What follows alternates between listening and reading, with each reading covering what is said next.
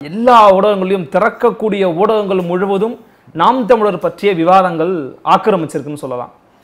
நான் அந்த விவாதங்களுக்குள்ள போறதுக்கு முன்னாடி விக்கிரவாண்டி நாங்குநேரி இடைத்தேர்தல் ரொம்ப பிரச்சாரம்லாம் ஓஞ்சி முடிஞ்சு இப்போ வாக்குறுதி நடந்துகிட்டு இருக்கு. எப்படி இந்த அனுபவம் இருக்கு? நல்லா இருக்குங்க. இப்போ என்னன்னா ஏற்கனவே 2 தேர்தல்களை சந்திச்சு முடிச்சு சில இடைத்தேர்தல்களையும் சந்திச்சு முடிச்ச பிறகு நடக்கிற ஒரு தேர்தல் இது. அதனால பரப்புரைகளில் எங்களுக்கு கிடைச்ச அனுபவங்களை நாங்கள் அந்த கிடைச்ச பாடங்களை இதில் பயன்படுத்தி போகிறோம். இன்னும் புதிய பாடங்களை கற்றுக்கிட்டு இருக்கிறோம். தேர்தலை பொறுத்த வரைக்கும் எங்களால் முடிஞ்ச அளவுக்கு முழுமையான பணிகளை நாங்கள் செய்திருக்கிறோம்.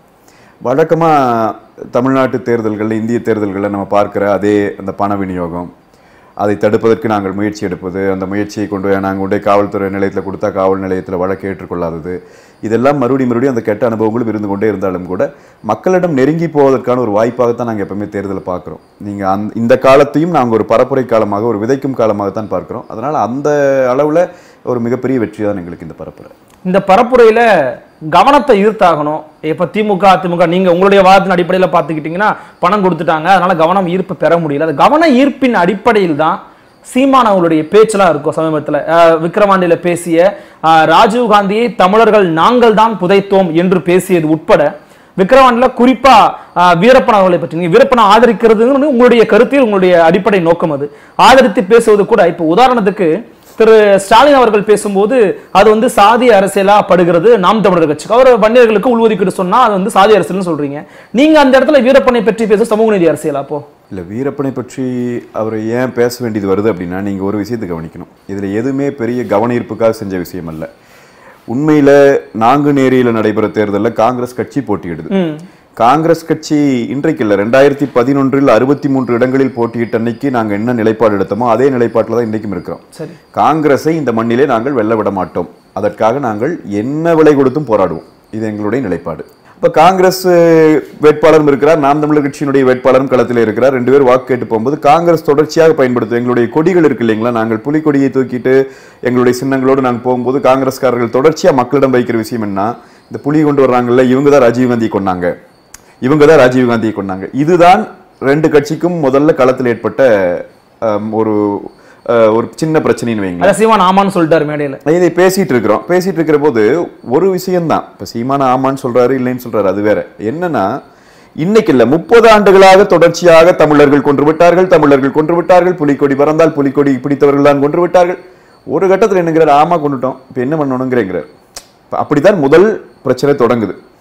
இதை பேசிய உடனேயே பயங்கரவாதம் இது ஏற்றுக்கொள்ள முடியாதது அப்படின்னு சொல்லிட்டு ஏற்கனவே பயங்கரவாத செயல்களையே தொழிலாக வைத்திருக்கிற பயங்கரவாதிகள் கூட பேச தொடங்கிட்டாங்க. அப்ப அந்த இடத்துல நாங்கள் ஒரு விளக்கம் கொடுக்க வேண்டி வருது. என்ன அப்படின்னா, யாரெல்லாம் மக்களுக்காக நின்றார்களோ, போராடினார்களோ, யாரெல்லாம் தங்கள் உரிமைகளை பாதுகாத்துக் கொள்ள வேண்டும் என்று போராடினார்களோ, அவர்களில் பல பேர் இந்த மண்ணிலே பயங்கரவாதிகளாக காட்டப்பட்டிருக்கிறார்கள். அப்படியான வரலாறு இந்த மண்ணுக்கு உண்டு என்பதை காட்ட வேண்டி வரும்போதுதான் வீரப்பன் அவர்களை பற்றி பேச வேண்டிய பேச்சு மண் சேருது. எனவே இதில் எல்லாம் ஒரு தொடர்ச்சியாக நடந்த நிகழ்வுகள் தானே ஒழிய ஏதோ ஒரு கவன ஈர்ப்புக்காக அல்லது சாதிய ஒரு இழிவான சாதிய அரசியல் என்பதை நாம் தமிழர் ஒரு நாளும் செய்யாது. அதுக்காகவெல்லாம் இதை பேச வேண்டிய அவசியம் எங்களுக்கு வந்து சேரல. ஐயா வீரப்பன் அவர்களை இன்றைக்கு இல்லை, நாங்கள் 2009 அமைப்பாக தொடங்கிய நாளில இருந்து பேசிக்கொண்டுதான் இருக்கிறோம். இப்போ சீமான் பேசிய மேடை பேச்சுகளை வந்து நம்ம கிட்டத்தட்ட ஒரு 1 மணி நேர பேச்சு அவருடைய பேச்சுல எப்பயுமே பார்க்க முடியுது. இந்த 1 மணி நேர பேச்சுல சில முக்கியமான விஷயங்கள் மட்டும்தான் பேசு பொருளா ஒரு கருப்பொருள விவாத அரங்கல்ல போய் பங்கெடுக்குது. அதுல ஒரு முக்கியமா அன்னைக்கு பேசலாம், திருப்பி நம்ம அதை எதுக்காக கேட்கறோங்கிறத நான் சொல்லிடுறேன். தமிழர்கள் நாங்கள் தான் கொண்டு புதைத்தோம் அப்படிங்கிறது, இந்த தமிழர்களுக்குள்ள தானுவையும் சிவராமனையும் மட்டும்தான் அவர் அடக்கிறாரா, இல்ல தமிழர்களாகிய உங்களையும் என்னையும் சேர்த்து அடக்கிறாரா? யார் அவர் தமிழர்கள்னு சொல்றாரு? இல்ல, அப்படி அடக்க முடியாது. சரிதானுங்களா? இப்ப நாங்க வந்து தமிழர்கள்னு சொல்றோம், நாம் தமிழர்ங்கிறோம். உடனே ஒருத்தர் காங்கிரஸ் கட்சியில் இருக்கிற தமிழர் அவர் என்ன கேட்கிறார், நான் எல்லாம் அப்ப யாருன்னு. நீங்களும் தமிழர் தான். நாம் நியாயமான கேள்வி தானே? ஆமா, அது பதிலும் நியாயமானது தானே. நீங்களும் தமிழர் தான், நாம் தமிழர் நாங்க சொல்றோம். நீங்க விரும்பினா நாம் தமிழர்னு சொல்லிக்கோங்க, விரும்பலைன்னா விட்டுருங்க. நான் தமிழர்னு சொல்றேன், எங்க ஊர் 10 பேர் இருக்கும்போது நாம் தமிழர்னு சொல்றோம், அது உங்களை ஏன் காயப்படுத்துது அப்படிங்கிறத நம்ம கேட்டோம். அதே நிலைப்பாடு தான் இங்கேயும். நீங்க ஒரு செய்தி தானுங்க, இதுல மறுபடியும் இதை ஒரு விவாதமாக கொண்டு போவதை நாங்க விரும்பல. குறிக்கிறது மன்னிக்கணும். என்னன்னா இப்ப இதனுடைய தொடர்ச்சி எங்கன்னு நாம பார்க்கும்போது, நீங்க வந்து ரொம்ப திட்டமிட்டலாம் பேசல, ரொம்ப இயல்பாதான் அண்ணன் சீமான் பேசினாரு நீங்க சொல்றீங்க. இன்னொரு பக்கம் பார்க்கும்போது இவர் பேசி முடிக்கிறாரு, ஒரு சில நாட்கள்லயே முருகன் அவர்களுடைய சிறையில அவர்கிட்ட இருந்து கைபேசி பறிமுதல் செய்யப்பட்டதா ஒரு புகார் ஒன்று வருது. அதற்கு ஒரு சில நாட்களுக்குள்ளேயே வந்து ஆளுநர் அன்அபிஷியலா சிஎம்க்கு வந்து இதை நாங்க வந்து ஒதுக்கிட்டோங்க, 7 வருடம்லாம் சாத்தியம் கிடையாதுன்னு சொன்னதா தகவல் வருது. இப்ப எப்படி பார்க்க வேண்டியது இருக்குன்னா, அவர்கிட்டயே வந்து தனியார் தொலைக்காட்சியில பேட்டி கேட்கும்போது சொல்றாங்க, உங்களால் உங்களுடைய பேச்சால் 7 விடுதலைக்கு பாதிப்பு வருமானு கேட்டா துளியும் வராதுங்கிறாரு.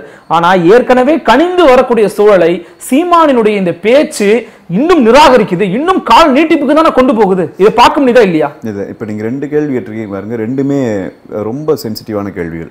இப்போ ஒண்ணு, சீமானுடைய பேச்சு வந்து ஏதோ ஒரு பயங்கரவாதத்தை தூண்டியது போல, ஒரு பயங்கரவாத செயலை அவர் போய் பேசினார், அப்படி அல்ல.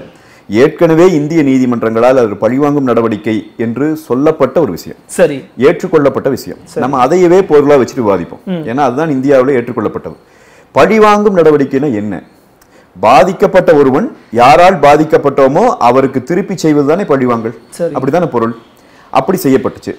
ராஜீவ்காந்தி எப்படி கொலை செய்யப்பட்டார்? உங்களுக்கு ஒரு கருத்து இருக்கிறது, எனக்கு ஒரு கருத்து இருக்கிறது, இந்திய நீதிமன்றத்திற்கு ஒரு கருத்து இருக்கிறது, ஜெயின் கமிஷனுக்கு ஒரு கருத்து இருக்கிறது, காங்கிரஸ்காரர்களுக்கு வேறொரு கருத்து இருக்கிறது, ஐயா திருச்சி வேலுச்சாமி அவர்களுக்கு இன்னொரு கருத்து இருக்கிறது. எனவே உண்மையில் ராஜீவ்காந்தி எப்படி கொலை செய்யப்பட்டார், யாரால் கொலை செய்யப்பட்டார் என்பதை யார் ஒருவர் சொல்லியும் இன்னொருவர் ஏற்றுக்கொள்ள தயாராக இல்லை இன்றைக்கு. காரணம், அது ஐயந்திரிபர நிரூபிக்கப்பட்ட விடயம் அல்ல.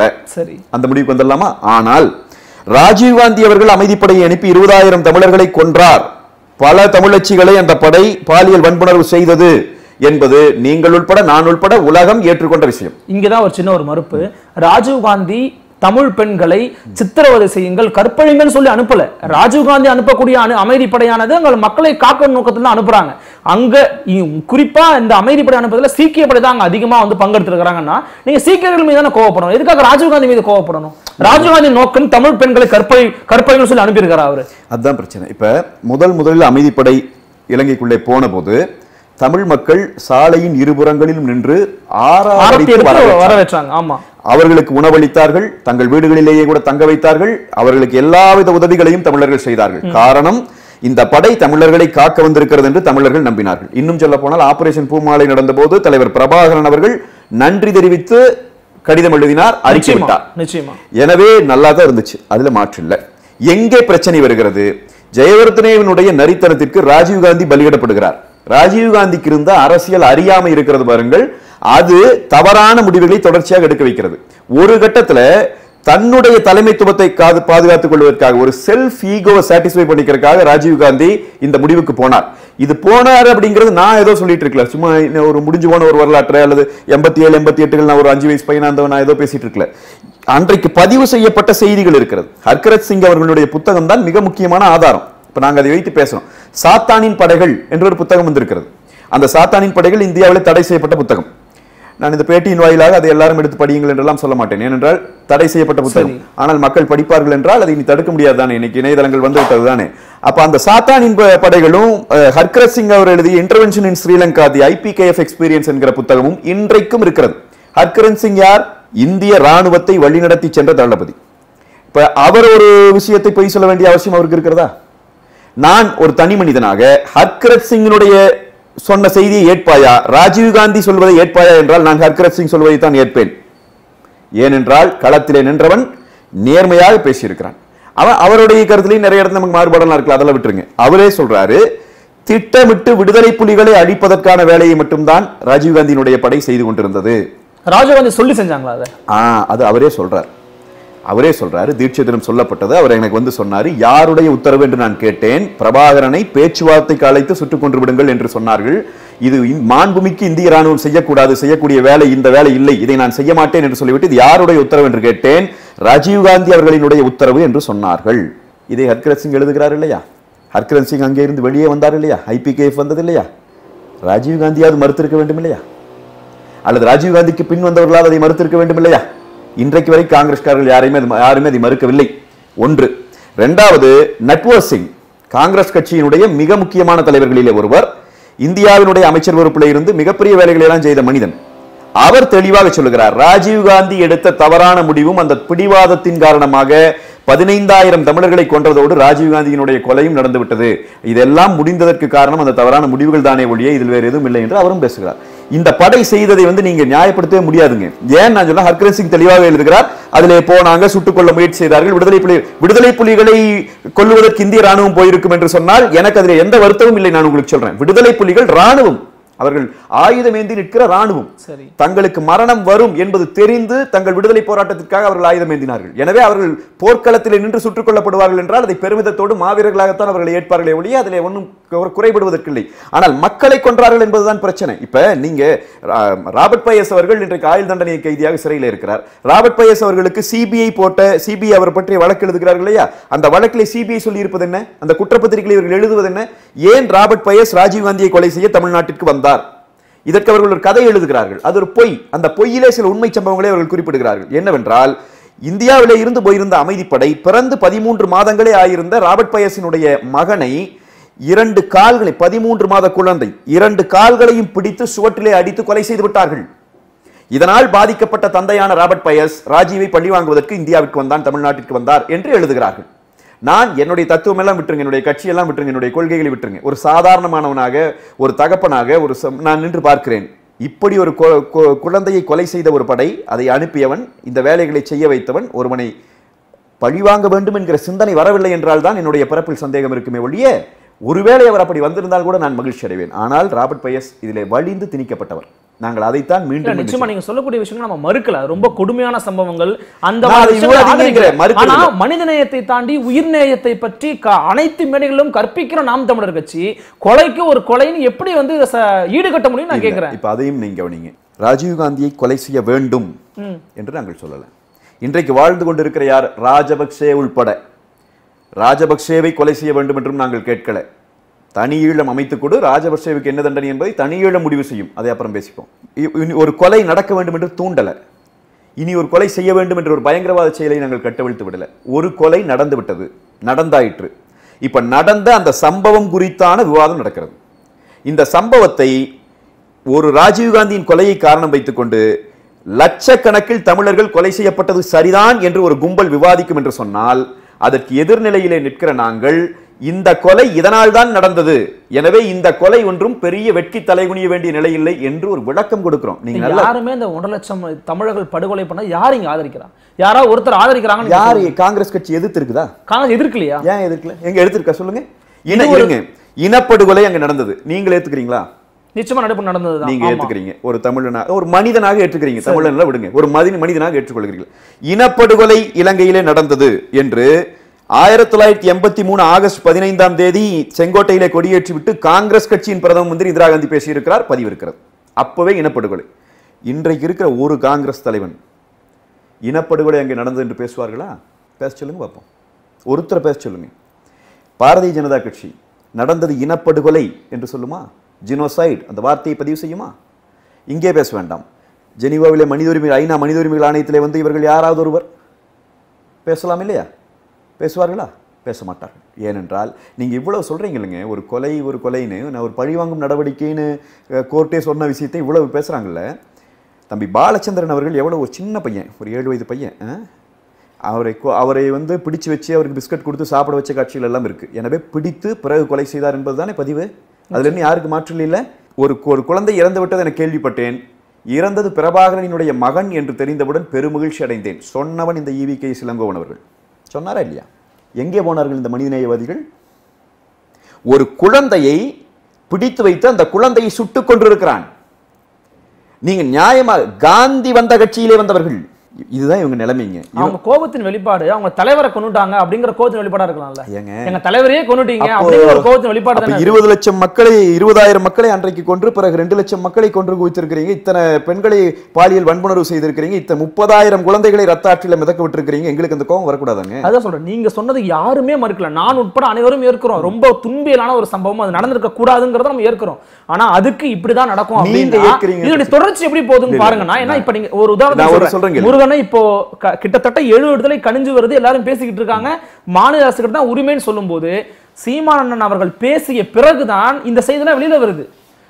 ஆளுநர் வேணான்னு சொல்லிட்டாரு, 7 விடுதலை நடக்குமான்னு தெரியல அப்படின்னு வரும்போது இவருடைய பேச்சு 7 விடுதலை தடுப்பதா அமளியா அற்புதமான வருத்தம் தெரிவிச்சிருக்காங்க. இது அடுத்த கேள்வி. இப்ப முதல் கேள்வி முடிச்சிருவோம். எனவே இந்த கொலை அப்படின்னு சொல்றதுல இவங்க பரிதாபப்படுறதுல, இவங்க கொலைக்காகவோ அதுக்கெல்லாம் பரிதாபப்படல. இவங்களுடைய பிரச்சனை சீமானு நாம் தமிழர் கட்சியும் தான். ஏற்கனவே பேசிட்டு இருந்தாரு. இப்போ இந்த தேர்தல் காலத்தில் இது ஒரு பரபரப்பாக்கிறதுக்காக இது பேசினாங்க. ஒன்று அதை நம்ம எடுத்துக்குவோம், ஏன்னா ஏற்கனவே இது நடந்தது. இன்னொன்று சீமான் கொலை செய்வேன் என்று சொல்லலை, நடந்த ஒரு கொலை குறித்த ஒரு விளக்கம் தான், அது அவருடைய மொழியில் அவருடைய மாநில அவர் கொடுத்தார், அதை விட்டுருவோம். ரெண்டாவது, இந்த 7 பேருடைய விடுதலையை இது பாதிக்குமா? இப்போ இதில் 2-3 விதமாக பார்க்கணுங்க. ஒன்று, இப்போ நாம் யாராவது அவர்கள் அதை செய்யவில்லை எனவே விடுதலை செய்யுங்கள் என்பது சட்டப்பூர்வமான கோரிக்கையாக இருக்குதா? வைக்கிறோமா? சட்டப்படி இந்தியாவின் நாங்கள் 10 வருஷமா சொல்றோம், நாம் தமிழர் கட்சி தொடங்கிய நாளிலே இருந்து சொல்ற 7 பேர் நிரபராதிகள்னு, சும்மா போற போக்குல பேசல, ஆதாரங்களோடு பேசிக் கொண்டிருக்கிறோம். ஆனால் இந்தியாவினுடைய நீதிமன்றங்கள் அவர்களை குற்றவாளிகள் என தீர்ப்பளித்து விட்டது, குற்றவாளிகள் என தண்டனை முடிந்து விட்டது. இப்பொழுது நாம் போடுவது என்னவென்றால், இவர்கள் குற்றமற்றவர்கள் என்று அல்ல. ஒரு விஷயத்தை நல்லா புரிஞ்சுக்கணும், குற்றமே இவர்கள் செய்திருந்தாலும் அதற்கு மீறிய தண்டனை இவர்கள் அனுபவித்து விட்டார்கள் என்றுதான் நம்ம இப்ப பேசிக் கொண்டிருக்கிறோம். இப்ப இதுல நம்ம அவங்களுடைய கருணை எதிர்பார்க்கலீங்க, சட்டப்படியான உரிமையை தான் கோரி நின்று கொண்டிருக்கிறோம் இன்னைக்கும். இதை முதல்ல நாம் தமிழர் கட்சி விமர்சிப்பதாக நினைத்துக் கொண்டு 7 பேரினுடைய விடுதலைக்கு பங்கம் விளைவிக்கிற கட்சிகள், சில ஒட்டுண்ணி கட்சிகள் புரிந்து கொள்ள வேண்டும். அதைத்தான் நான் மீண்டும் மீண்டும் சொல்லுவேன். ஏன் அப்படி சொல்றேன்னா, உண்மையை இப்படி எடுத்துப்பங்க. ஒருவேளை இந்த கருத்தால் 7 பேர் விடுதலைக்கு பங்கம் வரும் அப்படின்னு வச்சுக்கோங்க. நீங்க 7 பேர் விடுதலையை ரொம்ப நேசிக்கிற ஒரு கட்சியை சார்ந்தவர், உடனே நீங்க எப்படி நீங்க ரியாக்ட் பண்ணுவீங்க? நான் பேசின கருத்தால் அந்த 7 பேர் விடுதலை பாதிக்கும்னா உடனே என்ன சொல்லுவீங்களா? இந்த கருத்துக்கு அதுக்கு சம்பந்தம் கிடையாது, இவர் யார் அவரை சேர்த்து சொல்றதுக்கு, தப்பா சொல்றாரு என்றுதானே சொல்லுவார்கள். ஐயோ 7 பேர் விடுதலை பாதிச்சிருச்சு, இவர் பேசுனால பாதிச்சிருச்சுன்னா பாதிக்கணும்னு விரும்புறேன். ஏன்னா இத்தனை நாளா 7 விடுதலையை ஆதரித்து பேசி வந்தவர் சீமான். அப்படி பேசும்போது இந்த மாதிரி ஒரு முரணான கருத்தை சொன்னா கட்சியினுடைய நிலைப்பாட்டு நின்னு பாருங்க. உங்க கட்சியினுடைய நிலைப்பாட்டுல இது 7 பேரின் விடுதலையை பாதிக்கும் உங்களுக்கு மனசுக்கு சுற்றுச்சுன்னா உடனே நீங்க என்னதான் சொல்லுவீங்க தெரியுங்களா? சீமான் கருத்துக்கும் இதுக்கும் சம்பந்தம் இல்லை, சீமான் அவர்களால் இது பாதிக்க கூடாது, இது அவர்கள் தனியா அவர்கள் அப்பாவிகள் நிரபராதிகள், சீமான் இப்படி பேசியது இவர்களுக்கு பொருந்தாது என்றுதான் நீங்கள் பேசியிருப்பீர்கள். பொருந்தாது என்று நாங்கள் சொல்வதற்கு முன்னால் நீங்கள் சொல்லியிருக்க வேண்டும். ஆனால் சொல்லலை. இவங்க எல்லாரும் என்ன தெரியுங்களா சொல்றாங்க ஒரே குரல்ல? ஐயோ பாதிச்சிடும், ஏன் பாதிக்குது? கருணையா போட்டு உட்காந்துக்கிறோம், சட்டப்படியான உரிமையை கேட்டுக்கொண்டிருக்கிறோம். ஒண்ணு. ரெண்டாவது, சீமான் எந்த இடத்திலாவது உள்ளே இருக்கிற 7 பேரும் இந்த கொலையிலே தொடர்புடையவர்கள் என்று பேசியிருக்கிறாரா? 10 ஆண்டுகள் சீமான் அவர்கள் தொடர்ச்சியாக சொல்லுகிறார் இவர்கள் நிரபராதிகள் என்று. அன்றைக்கெல்லாம் சீமான் இப்படி பேசுவதால் எல்லாம் விடுதலை வந்துடாது, அதான் சட்டப்படியா பண்ணணும். இவருக்கு தெரியல, இப்படி பேசிட்டு இருந்தவங்க சீமான் இந்த கருத்தை சொன்ன இதை வழியை கொண்டு போய் அதனோடு திணிக்கிறாங்க பாருங்க. இதிலே இருக்கிறது தமிழ்நாட்டினுடைய அரசியல், இதிலே இருக்கிறது துரோகத்தினுடைய தொடர்ச்சி. புரியுதுங்களா? அதனால இவங்க 7 பேரின் விடுதலைக்காக இன்னொன்னுக்காக நிக்கல. நாங்க இப்போ சொல்றோம், நாங்கள் தான் ராஜீவ் காந்தியை கொன்று புதைத்தோம் என்று சீமான் சொன்னார் இல்லையா? அது ஒரு ஆவேசத்தின் வெளிப்பாடாக இவர்கள் தொடர்ச்சியாக அந்த நாங்கள் என்று அவர் சொன்னபோது, இப்போ நீங்க கேட்டீங்க பாருங்க, எல்லாம் அந்த இனப்படுகொலை எல்லாம் நான் ஏத்துக்கிறேனுங்க, நடந்தெல்லாம் தப்பு தானுங்க, ஒரு மனிதனாக நீங்கள் உணர்றீங்க பாருங்க. உங்களுக்கு சீமான் சொல்லலை, அவர் சொன்னது தொடர்ச்சியாக தமிழர்கள் தான் கொன்று விட்டார்கள் என்று பேசிட்டு இருக்கிற காங்கிரஸ்காரர்களுக்கு அந்த மேடையிலே சொன்ன பதில், அந்த பதில் விரக்தியின் வெளிப்பாடு. விரக்தி கிடையாது, ஒரு ஆவேசத்தின் வெளிப்பாடுன்னு சொல்லிக்கலாமா? அப்ப அதை பின்வாங்கி இருக்கலாம்ல. ஆமாங்க, ஆவேசத்துல சொல்லிட்டாங்க, அது பின்வாங்க மாட்டாருன்னு ரொம்ப கட்டாயமா கூட நான் பின்வாங்கல, நானே பின்வாங்கல. நீங்க சீமான் அவர்களோட இதுக்கு போக வேண்டாம், நானே பின்வாங்கல. ஏன் பின்வாங்க மாட்டோம் அப்படின்னு சொன்னா, இப்ப நான் உங்களுக்கு ஒரு உத்தரவாதம் கொடுக்குறேன், இந்த தொலைக்காட்சியின் இந்த ஊடகத்தின் மூலமாக நான் உங்களுக்கு உத்தரவாதம் கொடுக்குறேன். காங்கிரஸ்காரர்கள் நடந்த இனப்படுகொலை தவறு, அங்க நடந்தது இனப்படுகொலை, இதற்கு நாங்கள் துணை போனது தவறு, ராஜீவ்காந்தி IPKF அனுப்பியது தவறு, தமிழர்களினுடைய வரலாற்றிலேயே மிகப்பெரிய கரும்புள்ளியை ராஜீவ்காந்தி ஏற்படுத்தினார், ஏற்றுக்கொள்ளுங்கள். ராஜீவ்காந்திக்காக நாங்களும் வருத்தப்படுகிறோம். வாடிய பயிரை கண்டபோதெல்லாம் வாடியவனை தெரு தெருவாக தூக்கி கொண்டு போகிற நாம் தமிழர் கட்சி ஒருவன் உயிர் போய் விட்டது, அந்த உயிர் போனதிலே மகிழ்ச்சி அடைகிறோம் என்று சொல்லுகிற மனநோயாளிகள் அல்ல. ஆனால் ஒரு கொலை நடந்து விட்டது, அதற்கான விளக்கம் கொடுக்கிற போது தத்துவார்த்த அடிப்படையிலே விளக்கம் கொடுக்க வேண்டும். எங்களுடைய தத்துவார்த்தப்படி நாங்கள் பார்க்கிறோம். இதை நாங்கள் செய்யாமல் போய்விட்டோம் என்று சொன்னால், ஒரு தமிழ் தேசியத்தை முன்னெடுக்கிற கட்சி இதை செய்யாமல் போய்விட்டது என்று சொன்னால், இன்னும் 50 ஆண்டுகள் கழித்து ராஜீவ்காந்தி காலத்திலே வாழ்ந்த யாருமே உயிரோடு இல்லை என்கிற நிலையில் ராஜீவ்காந்தி மனித புனிதராக காட்டப்பட்டு இலங்கையிலே நடந்த அந்த இனப்படுகொலை முற்ற முழுவதுமாக மக்கள் மன்றத்திலிருந்து அழித்தொழித்து விடப்படும். ராஜீவ்காந்தியை பாராட்டியும் பேசியிருக்காரு சீமான், பாராட்டியும் பேசியிருக்காரு. இங்க பாருங்க, எந்த இடத்துல பாராட்டி அவர் இந்த நூல் வெளியீட்டு விழால திருச்சி வேலுசாமி முன்னிலையில, தொல் திருமாவளவன் முன்னிலையில ராஜீவ்காந்தி ஒரு நல்ல மனிதர், உயர்ந்த மனிதர், அவர் மேல சர்வதேச ரீதியிலான அழுத்தங்கள் இருந்துச்சு, பல விஷயங்களை எதிர்த்து குரல் கொடுத்திருக்கிறாரு அப்படிலாம் பேசியிருக்காரு. அவர் உயர்ந்த மனிதரோ நல்ல மனிதரோ, சர்வதேசிய அழுத்தம் அவர் மீது இருந்ததெல்லாம் உண்மை, அது நானும் பேசியிருக்கிறேன், அண்ணன் சீமான் அவர்கள் எல்லாருமே பேசியிருக்கிறோம். காட்டொம்பத்தில் கையெழுத்து போட, அதெல்லாம் காங்கிரஸ்காரர்கள் பதில் சொல்ல வேண்டிய விஷயம், அதெல்லாம் லாபகமாக மறைக்கிறாங்க. காட்டொப்பந்தத்திலே கையெழுத்து போடாமல் இருக்கிறார். அவர் படுகொலை செய்யப்படுகிறார். கொலை செய்யப்பட்ட பிறகு இந்தியா குளோபலைசேஷனுக்குள்ள போகுது. மன்மோகன் சிங் அவர் போய் கையெழுத்து போட்டு வர்றார். பிறகு மன்மோகன் சிங்கே ஒரு காலத்தில் அமைச்சராகிறார். இதெல்லாம் இந்த கதைகள் எப்படி நடக்கிறது என்பதெல்லாம் காங்கிரஸ்காரர்கள் தான் விளக்க வேண்டும். இருந்தது உண்மை. ராஜீவ்காந்தி IPKF அனுப்பியது உண்மையா இல்லையா? அதுதான் கேள்வி. உண்மைதானே? போய் அங்க கொலைகள் நடந்தது உண்மைதானே? இப்ப ஐயா தோழர் தா பாண்டியன் அவர்கள் கூட ஒரு விவாத அரங்கிலே குறிப்பிட்டு சொல்கிறார், ராஜீவ்காந்தி என்னிடம் சொன்னார், நான் வந்தால் தனி ஈழம் அமைப்பேன் என்றெல்லாம் சொன்னார். இதே அவர் அப்படி வெளிப்படையாக சொல்ல. என்னன்னு சொன்னா, ஒரு குப்பி என்ற ஒரு திரைப்படம் வந்தது. அந்த திரைப்படத்திலே சில உண்மை சம்பவங்களை வச்சு தான் காட்சிப்படுத்தப்பட்டிருந்தது. அதுல ஸ்ரீபெரும்புதூர்ல கடைசியாக வந்து இறங்கும் போது, சென்னையில் இறங்கி அவர் அந்த விமான நிலையத்திலிருந்து வெளியே வருகிற போது அவர் கொடுக்குற அந்த செவியிலே கூட சொல்றாரு, நான் மீண்டும் அமைதிப்படையை அனுப்புவோம் அப்படிங்கிறார். எனவே பல கான்ட்ரவர்சிஸ் இருக்குங்க. இதுல வந்து ராஜீவ்காந்தியின் கொலை நாம 2 பேரும் பேசிக்கிற அளவுக்கு ஒரு சாதாரண சம்பவம் இல்லை. அது பெரிய உலக பிரச்சனைகள் இருக்கு. இப்போ அதையெல்லாம் நாங்கள் யாரும் மறுக்கல. சீமானவர்களும் அதை மறுக்கல. அவர் தெளிவாக அன்னைக்கு சொன்ன நிலையில் தான் இன்னைக்கும் இருக்கார். ஒரே ஒரு செய்தி தான், ராஜீவ்காந்தி IPKF அனுப்பி கொலை செய்தது எல்லாத்துக்கும் தெரியும். எனவே ராஜீவ்காந்தியினுடைய கொலையிலே ஒரு தமிழன் பயன்படுத்தப்பட்டிருந்தால், ஒரு தமிழன் பயன்பட்டிருக்கிறான் என்றால், தானுவோ சிவராசனோ சுபாவாகவோ இருக்கிறார்கள். எனவே ஒரு தமிழனாக நான் அதில் கூனிக்குறு ஒன்றுமில்லை. நான் அதில் வருத்தப்பட்டிருப்பேன். எப்போ வருத்தப்பட்டிருப்பேன் தெரியுங்களா? ஒருவேளை ராஜீவ்காந்தி இந்த வேலை செய்து தவறு, அது நம்ம அதனுடைய நட்வர் சிங் பேசியதை காங்கிரஸ்காரர்கள் அத்தனை பேரும் பேசியிருந்தால் நாங்களும் வருத்தப்பட்டிருப்போம். ஆமா, இப்படி நடந்திருக்க வேண்டியதில்லை, கொஞ்சம் ஏமாந்துருச்சு வேணுமோ, இப்படி நாங்களும் ஒரு பரிதாபப்பட்டிருப்போம். ஆனால் நீங்கள் இவ்வளவு திமிரோடு மக்களை கொன்றதை நீங்கள் நியாயப்படுத்துவீர்கள் என்று சொன்னால் வேறு வழியே இல்லை. அதை உடைப்பதற்கு ஒரு எதிர்முனை பரப்புரை செய்ய வேண்டியிருக்கிறது. அதனால் நாங்கள் இதை முன்வைக்கிறோம். சரி, சீமானோட அந்த பேச்சுக்கு நீங்க சொல்லிட்டீங்கன்னா, தொடர்ந்து இப்போ சமீபத்தில் தூத்துக்குடியில் ஒரு நபர் ஆணையத்துக்கு முன்னாடி போய் அவர் ஆஜராகும் போது செய்தியாளர்கள் ஒரு விஷயம் கேட்குறாங்க. கேட்கப்படும் போது அவர் பதில் சொல்றாரு, அலிபாபாவும் 40 திருடர்களும், அலிபாபா போயிட்டாங்க, 40 திருடர்கள் அங்க இருக்கிறாங்க அப்படின்னு. நாம் தமிழர் கட்சியின் மீது ஏதாவது விமர்சனம் வச்சாங்க அப்படின்னா, யாரோ 2 தம்பிகள் தவறா எழுதினதுனால கட்சியை குறை சொல்லாதீங்க, நீங்களே சொல்லியிருக்கீங்க, பல இடத்துல பேசியிருக்கீங்க. ஒரு சில அமைச்சர்கள் தவறு செஞ்சாங்க, ஊழல் செஞ்சாங்கன்னு இருக்கிற அத்தனை அமைச்சர்கள், அது உங்கள் பார்வையில் அவங்க தமிழர்கள் அப்படின்னா, அத்தனை அமைச்சர்கள் திருடர்னு ஒரு வார்த்தையை பயன்படுத்தலாமா? அது ஒரு நாகரிகமான உடல் மொழியாது இல்ல. அது நாகரிகம் இருக்கான்னு இது மட்டும் இல்ல, இன்னொரு விஷயத்த நான் சொல்லிடுறேன், மன்னிக்கணும். திராவிட பன்றிகளை வேட்டையாட வந்த புலிகள்னு சொல்றாரு. இந்த மாதிரிலாம் வார்த்தைகள், இந்த மாதிரியான சொற்கள்லாம் எப்படி வந்து உங்க பின்னாடி ஒரு லட்சக்கணக்கான இளைஞர்கள் இருக்காங்கன்னா அவங்களை வழி நடத்தக்கூடிய பாதை இதுதானா? அது இல்ல. ஒண்ணு, இந்த அலிபாபாவும் 40 திருடர்களும் என்று சொல்வது வந்து தமிழ் மக்களுக்கு ஏற்கனவே அலிபாபாவும் 40 திருடர்களும் அவங்க தலைவரே நடிச்ச படம் தான். சரிதானுங்களா? சரி, இப்ப திரைப்படம், அது திரைப்படம் தான். அண்ணா திராவிட முன்னேற்ற கழகத்துக்காரங்களுக்கு அவர்கள் கட்சியை தலைமை ஊழல் செய்கிறது என்பதை சொல்ல வேண்டும். அதுதான் நோக்கம். சொல்றதுக்கு ஒரு உதாரணத்தை பயன்படுத்துறாரு. சரிதானுங்களா? அது அவங்களுக்கு காயப்படுத்துது. ஆனால் செய்தி உண்மைதான். இப்போ நாங்கள் சொல்லலை, இந்த 40 திருடர்களும் என்கிற வார்த்தை நாங்கள் இவர் சீமான் இங்கே சொல்கிறாரு. ஆனால் ஒரு தொலைக்காட்சி விவாதத்திலேயே அண்ணா திராவிட முன்னேற்ற கழகத்தில் வேறு அமைப்பில் இருந்தாலும் கூட இரட்டை இலை சின்னத்திலே வெற்றி பெற்ற தனியரசு அவர்கள் சொல்லுகிறார், ஊழல் புகார் கொடுப்பது என்றால் 40 அமைச்சர்கள் மீதும் கொடுக்க வேண்டும் என்று அவரே பதிவு செய்கிறார். இவர்கள் திருடுகிறார்கள் என்று நாங்களா சொல்கிறோம்? நாடே சொல்கிறது, அவர்கள் கட்சியை சார்ந்தவரே சொல்லுகிறார், எல்லாரும் சொல்லுகிறார். எனவே அதை புரிய வைப்பதற்கு சீமானுக்கு என்று ஒரு மக்கள் மொழி இருக்குது. நீங்கள் அதை புரிஞ்சுக்கோங்க. நீங்கள் அதில் வந்து ரொம்ப போய் அவர் தவறாக பேசிவிட்டார், என்ன இப்போ தவறாக பேசுவதற்கு இது ஒன்றும் இல்லை. ஒரு மக்கள் மொழியில் புரிய வைக்கிறதுக்கான முயற்சி தான் இது. சரிதானுங்களா? இப்போ சீமானை வந்து நீங்கள் சங்க இலக்கியம் பேசுங்கன்னா பேசிட்டு இருப்பார், யார் கேட்கறதுன்னு இருக்குது இல்லை, எந்த இடத்துல. அதுக்காக வந்து இப்போ திராவிட கட்சிகளை எதிர்க்கிறீங்கன்னா தார்மீக ரீதியாக தர்க்க வேளாண் எதிர்த்தா யாரும் இங்கே வருவதற்கு இல்லை. திராவிட பன்றிகளை வேட்டையாட வந்த புலிகள் தான் நாங்க அப்படின்னு சொல்லும் போது வந்து உணர்ச்சி பெருக்குல எதிரில் இருக்கவங்க வந்து காயப்படுத்துற மாதிரி பேசுறது இல்லையா? அது சரி, அது பன்றிகள்னு அவங்களுக்கு கோவம் வருதுன்னா வேற விலங்கு. அது அப்படி இல்லைங்க. அவங்க அப்படி ஒரு பொருளை எடுத்துக்கிறாங்க அப்படின்னு எடுத்துக்க வேண்டியது அவசியம் இல்லை. ஏன்னா சீமான் அந்த இது விஷயத்துல சொல்லவில்லை. ஒரு புலினா தனிச்சு நின்று வேட்டையாடு, பன்றிகள் கூட்டமாக ஓடி வரும்.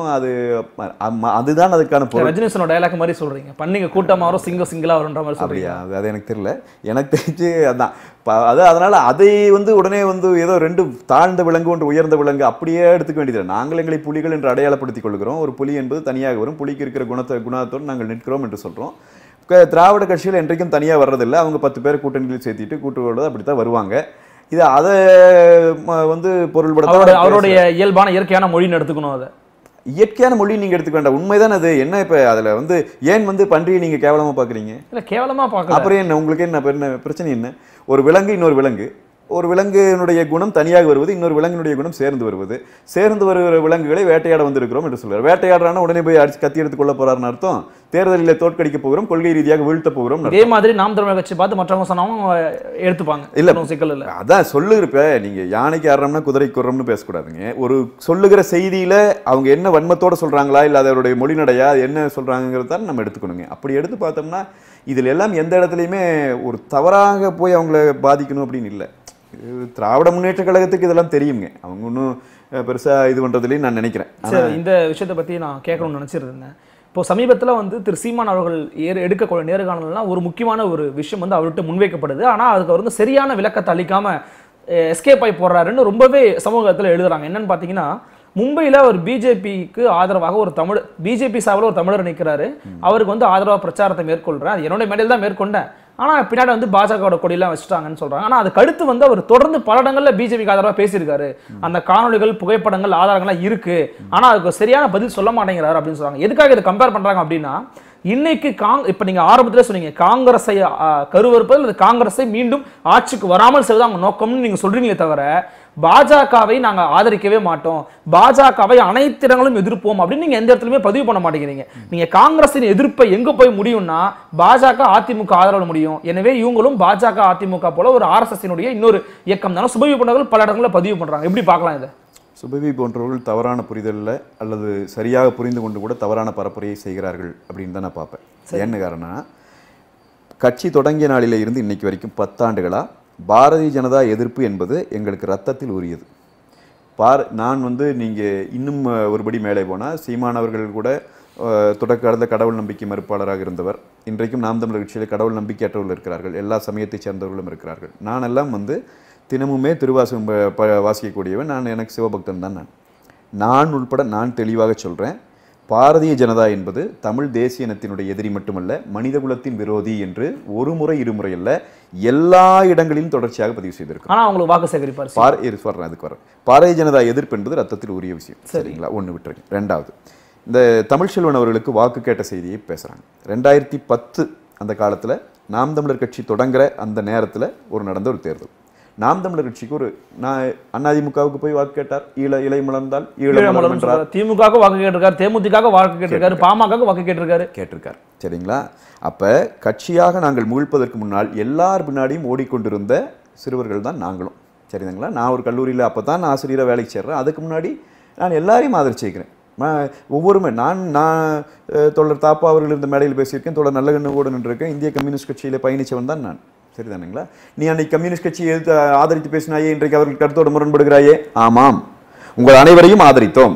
நீங்கள் எல்லாரும் ஏதாவது ஒரு விடிவை கொடுப்பீர்கள் என்றுதான் நாங்கள் ஒரு காலத்தில் நம்பினோம். நீங்கள் அதை செய்ய மாட்டீர்கள் என்பதை தெளிவாக புரிந்து கொண்டோம். 2010 இப்ப நீங்க போய் அங்க தமிழ்ச்செல்வனுக்கு வாக்கு கேட்க போறாரு இல்லைங்களா? சிவசேனாவினுடைய கூட்டணி, நாம் தமிழர் கட்சியினுடைய அடிப்படை கொள்கையே தமிழர் நாட்டை தமிழர் ஆள வேண்டும்.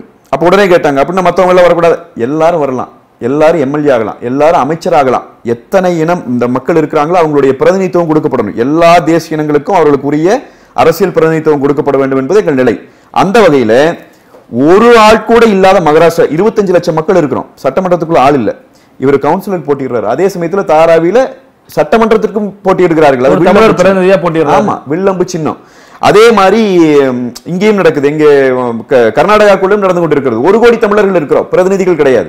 இப்ப இந்த நிலையில் வரும்போது தொடக்க கட்டத்தில் நாங்கள் ஒரு முடிவு எடுக்கிறோம், எல்லா இடங்களிலும் நாம் தேர்தலில் போட்டியிடுவது. ஆனால் எந்த இடத்திலும் இந்த மண்ணை நாங்கள் ஆளப் போகிறோம் என்று சொல்லிக்கொண்டு தனி கட்சி தொடங்கி போவதோ அல்லது ஆட்சியை பிடிக்க முயல்வதோ அல்ல.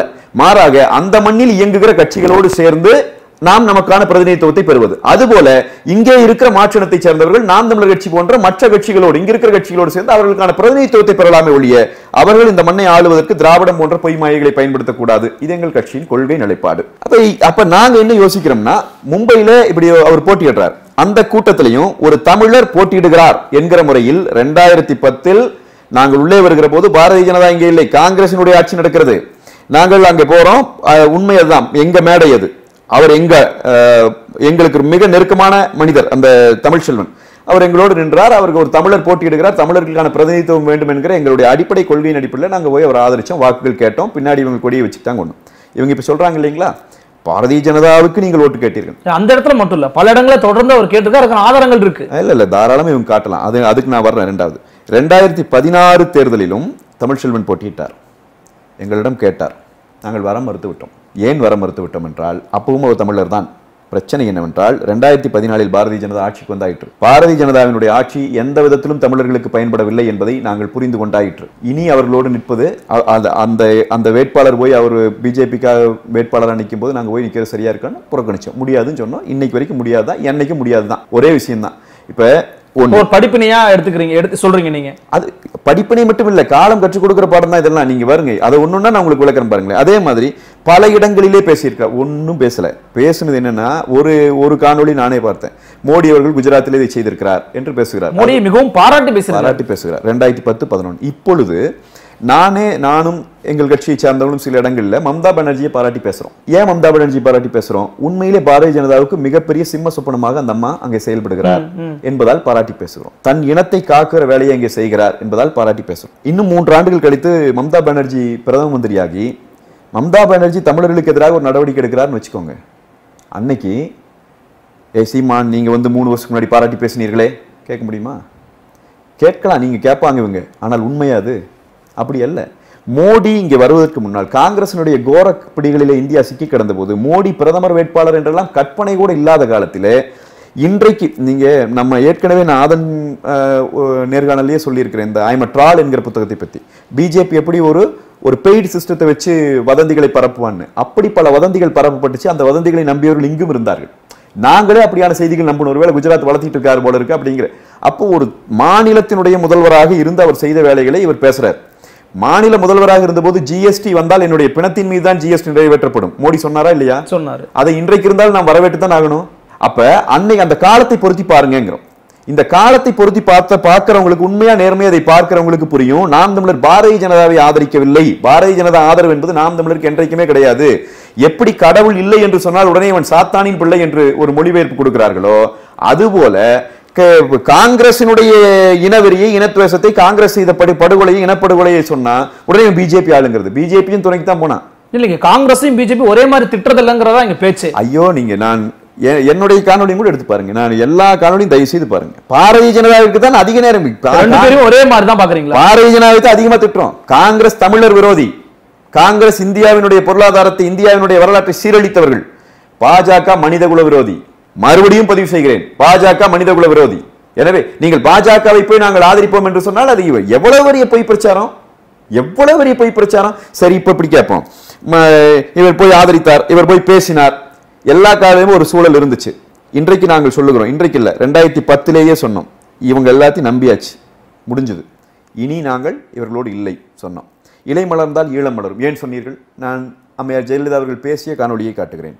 அவர் சொல்லுகிறார், நான் ஆட்சிக்கு வந்தால் என்னென்ன சீர்திருத்தங்களை செய்வேன், நடந்த இனப்படுகொலையை வெளியே கொண்டு வருவேன், இதெல்லாம் அவர் பேசுறார். அந்த காலத்துல ஜெயலலிதாவை ஆதரிக்கணுங்கிறது எங்க வேலை இல்லை. நான் இன்னைக்கும் சொல்றேன், ஆதரிக்கல. கருணாநிதி அவர்களை எதிர்க்கணுங்கிறதும் அன்னைக்கு எங்க நோக்கம் இல்லை. உண்மை. காங்கிரஸை வீழ்த்தணும், அதுதான் எங்க நோக்கம்.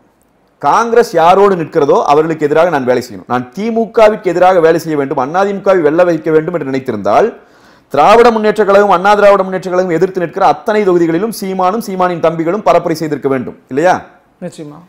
63 தொகுதிகளில் காங்கிரஸ் நின்றது. 63 தொகுதிகளில் மட்டும்தான் நாம் தமிழர் கட்சி பரப்புரை செய்தது.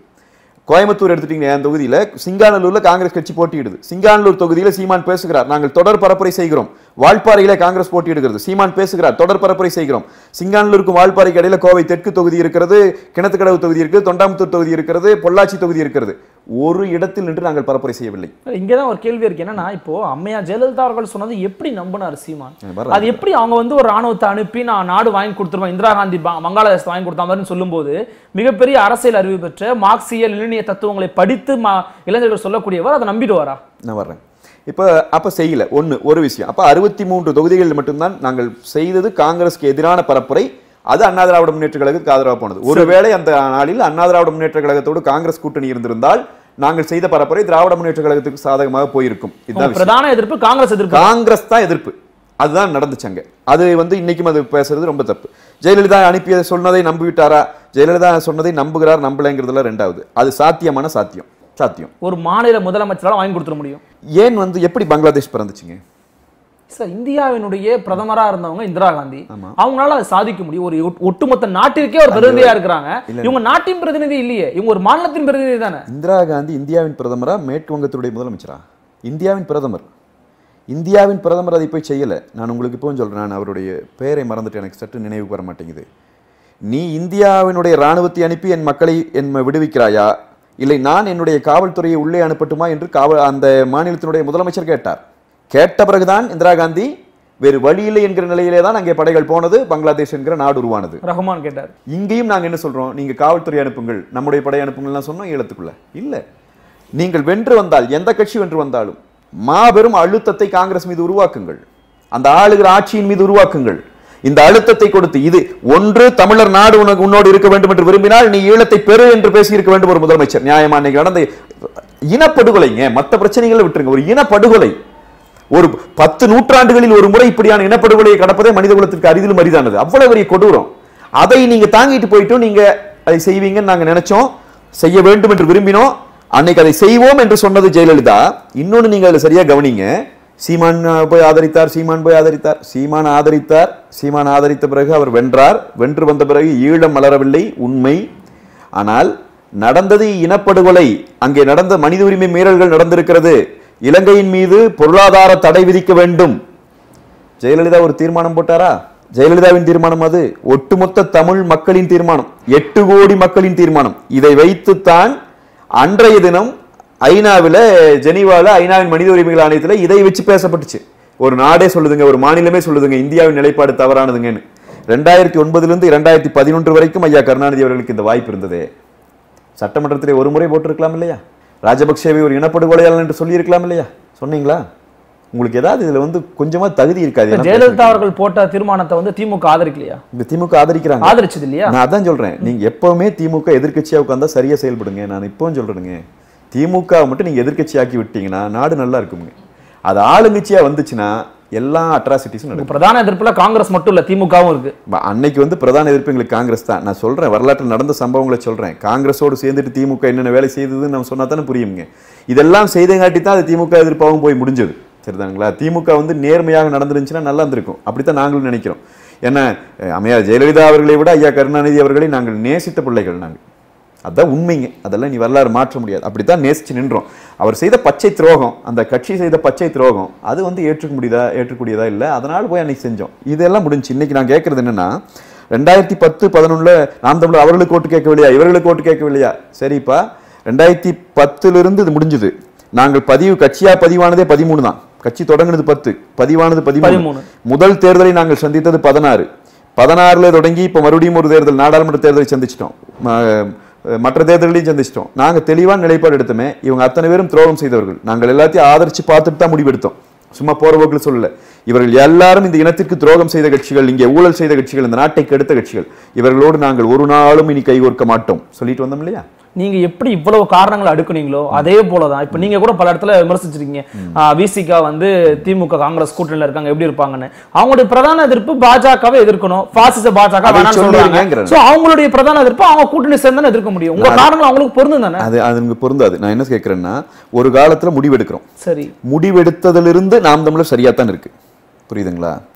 ஆனால் நீங்க முடிவெடுக்கிறீங்க 2009 காலகட்டம். நீங்க சொல்றீங்க, அண்ணன் திருமாவளவன் அவர்கள் உண்ணாவிரத மேடையிலேயே சொல்கிறார், காங்கிரஸ் கட்சியை தமிழ்நாட்டில் வேரோடும் வேரடி மண்ணோடும் பிடுங்கி எறிவோம், பாரதிய ஜனதா வந்தால் அவர்களோடு கூட்டணி வைத்துக் கொள்வோம் என்று சொல்லல, புரியுதுங்களா? அவர் சொன்னாரு, நாங்க அன்னைக்கு கூட நின்றுந்தோம், அவர் கூட நின்றுந்தோம். அவர் சோனியா காந்தி வாழ்க, சோனியா காந்தி வாழ்கன்னு என்றைக்கு முழக்கமிட்டாரோ மேடையிலே நின்று, அன்னைக்கு நான் தனிப்பட்ட முறையில் நான் நம்பிக்கை இழந்துட்டேன். இவரெல்லாம் ஒன்றும் நடக்காதுன்னு தெரிஞ்சோம். இப்படி நம்பிக்கை இழந்த பிள்ளைகள் எல்லாம் சேர்ந்தா நாம் தமிழர் கட்சி உருவாக்கணும், அது வேற கதைன்னு வைங்களேன். அவர் அன்றைக்கு சொன்னது இன்றைக்கு நாங்கள் செய்து கொண்டிருக்கிறோம். இன்றைக்கு இவர்கள் நின்னுங்கிறாங்க, எப்படி நீ காங்கிரஸ் எதிர்க்கலாம்?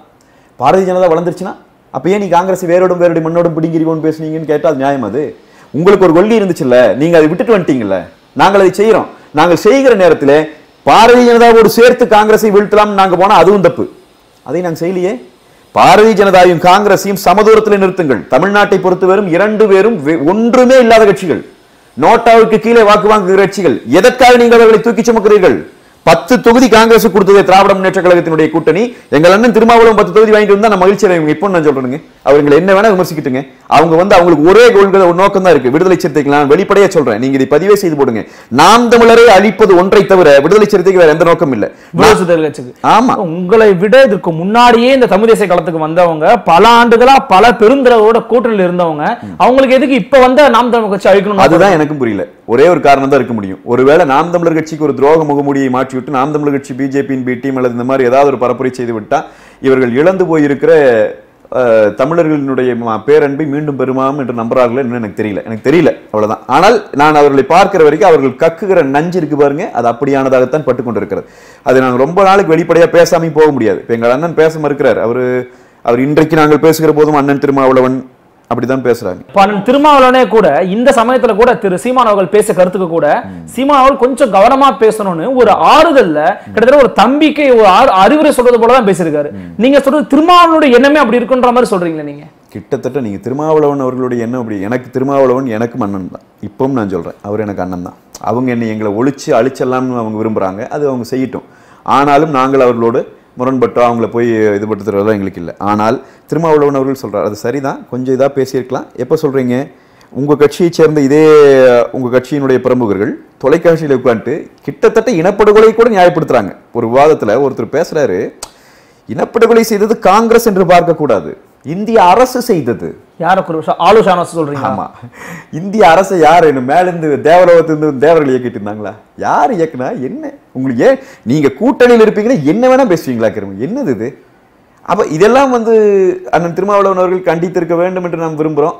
அது விடுங்க. அது ஆனால் நான் என்ன நினைக்கிறேன்னா, இந்த நிலை தொடரும்னா இவங்க நாம் தமிழர் கட்சியை அழித்து விட வேண்டும் என்பதற்காகத்தான் இந்த நஞ்சை இவங்க தொடர்ச்சியாக கக்கிட்டு இருக்காங்க. நான் என்ன கேட்கிறேன்னா, இனப்படுகொலை செய்த காங்கிரஸ், நீங்க திமுக ஆதரவு அதிமுக ஆதரவு இதெல்லாம் ஒரு பக்கம் வைங்க.